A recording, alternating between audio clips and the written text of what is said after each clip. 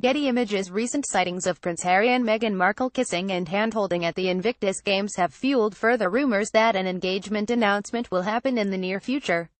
And with the latest reports suggesting the couple are openly speaking about their marriage plans after a meeting with the Queen, it's widely believed that another royal wedding is on the horizon.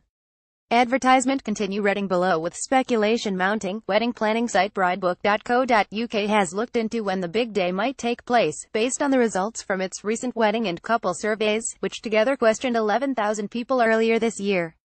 Now that the countdown is well underway, here are a few, entirely unofficial, predictions on when we might see Meghan and Harry tie the knot. The engagement bridebook predicts that around 100,000 proposals will be celebrated over the Christmas period through to Valentine's Day next February, making it one of the most popular times of the year to announce an engagement. This could point to a December date for confirmation from Kensington Palace, which would tie in with Meghan's filming schedule for Suits. According to Us Weekly, multiple sources believe the couple are already engaged, but will confirm the news soon once Meghan finishes her final season of the show in November. Advertisement continue reading below. The wedding date. The average length of engagements in Britain is currently 20 months, but royal couples have historically tied the knot after a much shorter period of time. The Queen was officially engaged to the Duke of Edinburgh for 4 months before marrying in November 1947. William and Kate were engaged for 5 months before getting married in April 2011, while Prince Charles and Camilla Parker Bowles were engaged for just 2 months before their civil ceremony in April 2005. With this in mind, a spring wedding could be likely if Harry and Meghan were to confirm their engagement in early December. However, while the average couple are said to be in a relationship for 4.9 years before getting married, the prince and the actress have reportedly only been together for 18 months, having met in early summer 2016. Advertisement continue reading below. Advertisement continue reading below. As for the day of the week, it's estimated that 46% of couples are now opting for non-Saturday weddings. And while cost saving is probably not a factor for the royals, history suggests they aren't tied to a weekend wedding. Prince William and Kate Middleton got married on a Friday, allowing the nation to enjoy a long weekend to celebrate.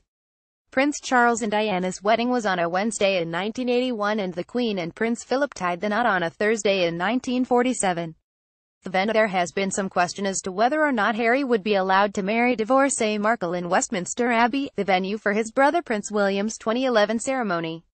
However, a spokesman for the Abbey has confirmed that their marriage could take place there thanks to a ruling by the Church of England. While the prince might be welcome to hold his nuptials at the Abbey, he could also follow in his father's footsteps. When Prince Charles married Camilla Parker Bowles in 2005, they had a civil ceremony at Windsor Guildhall.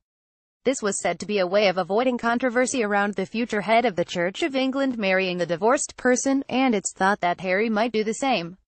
Advertisement continue reading below. He would also be following the growing trend of holding a ceremony at the reception venue, a registry office or town hall, with Bridebook reporting that only 29% of weddings took place at a place of worship in 2016. One royal expert believes a civil ceremony followed by a church blessing could be a likely option. Meghan is, after all, a divorcee, so it would probably be a registry office ceremony with a church blessing afterwards, royal biographer Penny Junor told Town Country. If it was to be in the UK, then I would guess that all senior members of the royal family would be there, but I don't think the Queen would go to the registry office.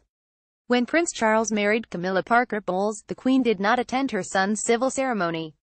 Instead, she attended the later service of dedication conducted by the Archbishop of Canterbury and hosted a reception for friends and family at Windsor Castle. It could be the perfect place to celebrate the wedding of the year.